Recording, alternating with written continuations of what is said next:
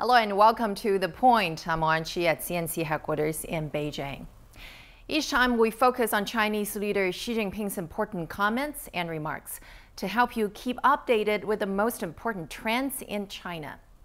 As the Communist Party of China, or the CPC, embraces its 98th birthday this year, one of its endeavors is worth looking at, that is, fighting corruption.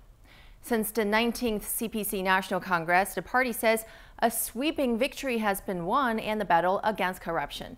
And it has done a great job exercising full and strict governance over the party.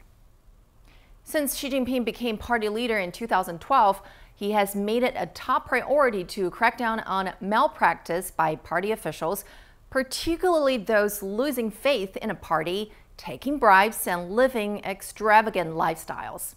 He once cited a Chinese proverb, "To forge iron, one must be strong," to underline the party's resolve to become corruption-free. And the efforts are paying off. Nearly 70,000 officials were punished for violating frugality rules in the first 10 months of 2018. The CPC's campaign against extravagance and subpar work style has seen more than 260,000 officials punished from 2012 to 2017. And the number of officials disciplined more than tripled from 160,000 in 2012 to more than 500,000 in 2017. These data speak louder than anything else. Once thought to be just a gust of wind, the anti-corruption drive has proved to be an effective and deterrent force. The CPC thrives to build a system where officials do not dare, are not able, and are unwilling to be corrupt. For many times, President Xi has stressed the importance of strict party governance. During a panel discussion with delegates from Guizhou Province at the 19th CPC National Congress, he said the drive should not be slackened or let up despite successful initial outcomes, and that the fight is not done.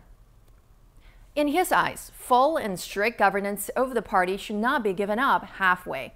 The CPC has shown not a single sign of stopping. Xi has repeatedly urged the 89 million member party to carry out self-reform. He noted to have the courage to carry out self-reform and conduct strict self-governance, this is the most distinctive part of our party's character. Indeed, the reform has been part of the CPC's drive to enhance its leadership and long-term governance.